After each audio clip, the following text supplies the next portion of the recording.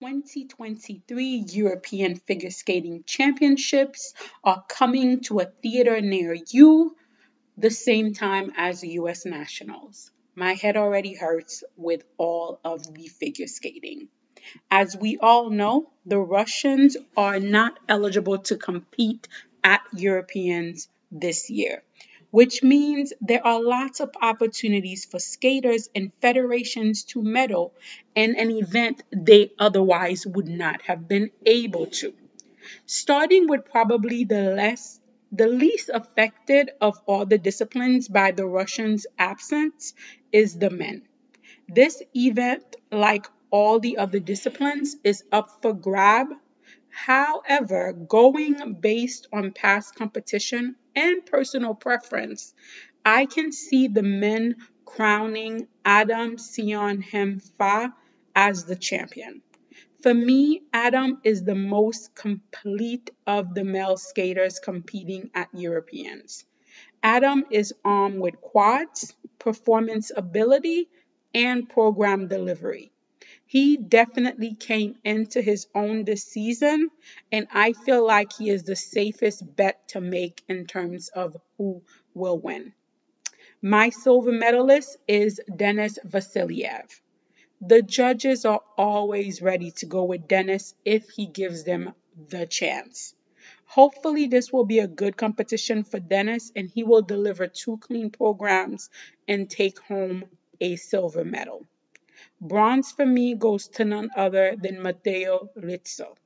A fan favorite and judge favorite, Matteo could find himself on the podium if he just delivers the goods that he obviously has.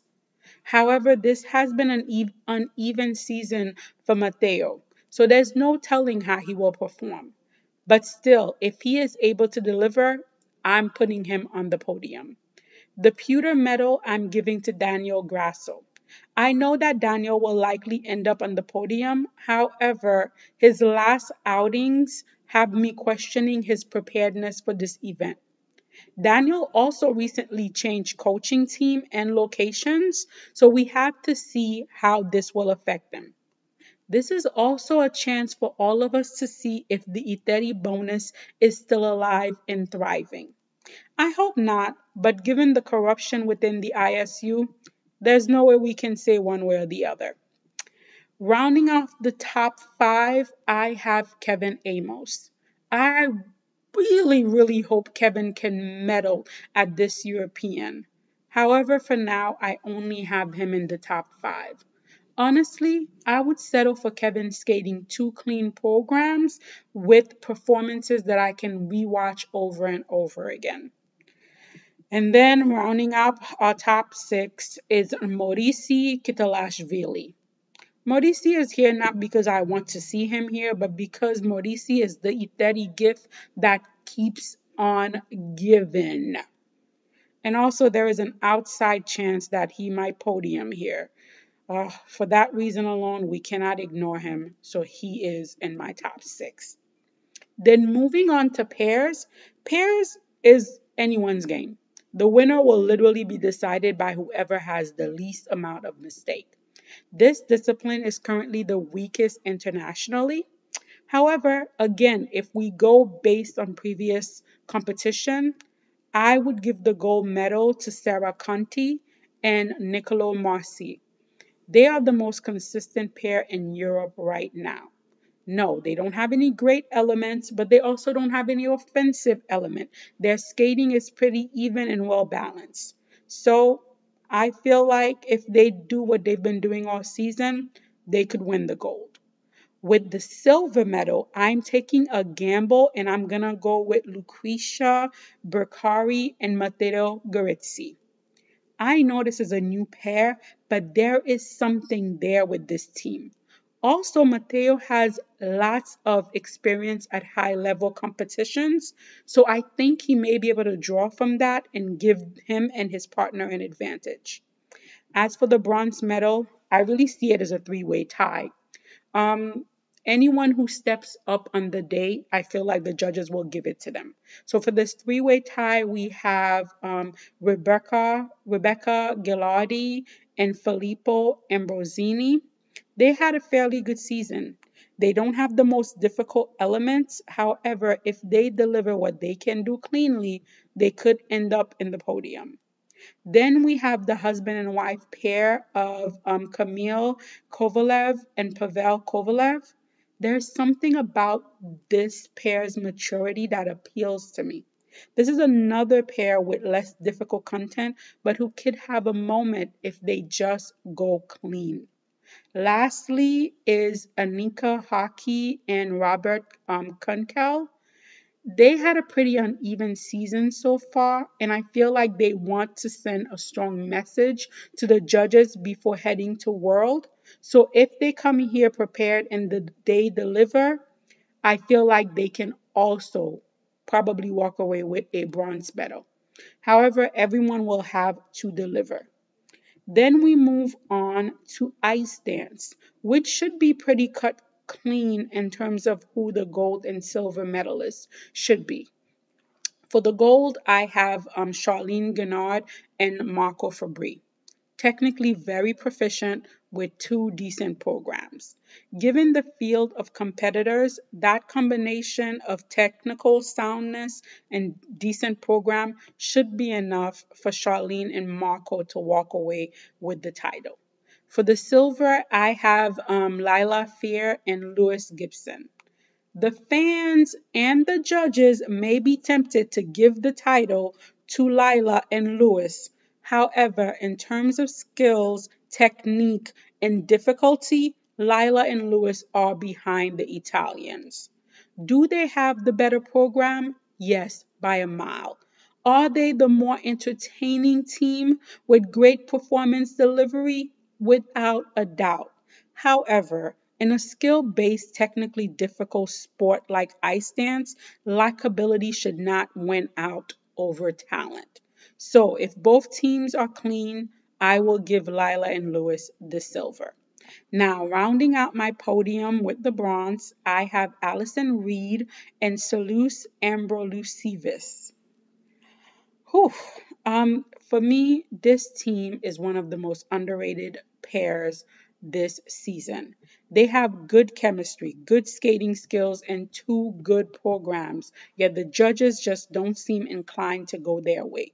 I really hope the judges finally reward them with a medal at European for their consistency this season. Now, as for the remainder 4 to 6 placement, again, it's a tie for me. Any of these pairs could rise to the occasion, starting with Yevgenia Lopareva and Jeffrey Broussard. They seem to be favored by the judges and their coaching team. While I'm not a fan of either of their program, I can still see them sneaking onto that podium if the judges want them to. Then we have Julia Tequila and Matthias Vasiļjevs. This is a good pair who is having a difficult season, which has caused them to lose momentum. However, this is a perfect chance for redemption for them, so I see them coming to Europeans with a fight and a hunger. Lastly, we have the brother and sister pair of Natalie Tereshlarova and Filip Tereshlar. This team is one of the fastest pair on the ice this season. I am not a fan of their spoken word free dance. However, that is not to say they do not give it their all.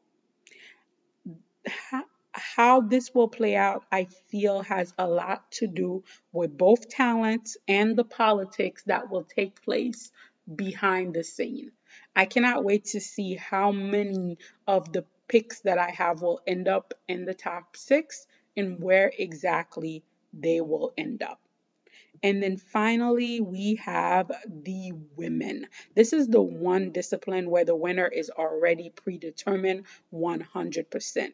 That is to say, the gold medal is set aside for the one and only Miss Luna Hendrickx. This is Luna's gold to lose. The judges have already penciled in her name into first place, and if Luna can manage to stay on her feet and skate a mostly clean program, the title and medal is hers. The silver medal I will give to Ekaterina Kurakova. Kurakova is having one of her best seasons to date. Yes, her jumps are very under-rotated. However, the judges and the fans are favoring her, and everyone is prepared to reward her for her consistency this season. I think a silver medal at European is a great send-off to her in preparation to World. For the bronze medal, I have Anastasia Gubanova. At the start of the season, I would have said that Gubanova could be the biggest threat to Luna's gold at European. However, this season was not great for Gubanova, who is in the position of rebuilding after not making the Grand Prix final. The judges also have not been very kind to Gubanova, so this is an uphill battle for her. Gubanova needs to not only skate two clean programs, but she also needs other skaters to make mistakes to get on the podium. My possible dark horse for the podium is Nina Petrokina. If other skaters falter and Nina can pull out two clean programs, with a bit of luck, this could be her best showing in her first international medal. And what a place to win it at European. Another passable spoiler is Jana Jekinen. The technique is good with Jana. Although the packaging need work, this is where she is starting to build from.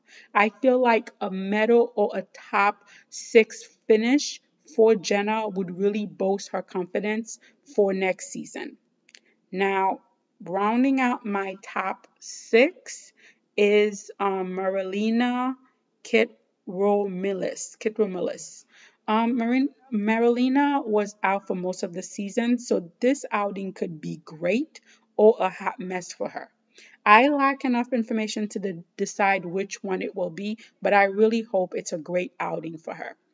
As for the top 7 to 12, it really could be anyone. Personally, I have on my radar Leah Senna. I have Lara Naki Gutman. I also have Nicole Schwartz. There's Olga Nikotina. We have Lindsay Von Zunder. There is Josephine Taljega, one of my favorite, and even Eva Lota Caboose. Any of these ladies can make their mark at European if they just do it. I really want to see which skaters take the opportunity offered to them and run with it. For the first time in years, we are going into Europeans with no idea who the winners will be. Personally, I really love this. The unknown is part of competition that figure skating was missing for a while, and I am glad to see it back. I want to see drama, I want to see triumph, I want to see heartbreak, and I want it all to be unscripted, as sports should be. Anyhow, this is my take on what I think will happen at the 2023 European Figure Skating Championship. But you guys let me know in the comment how you think things will play out.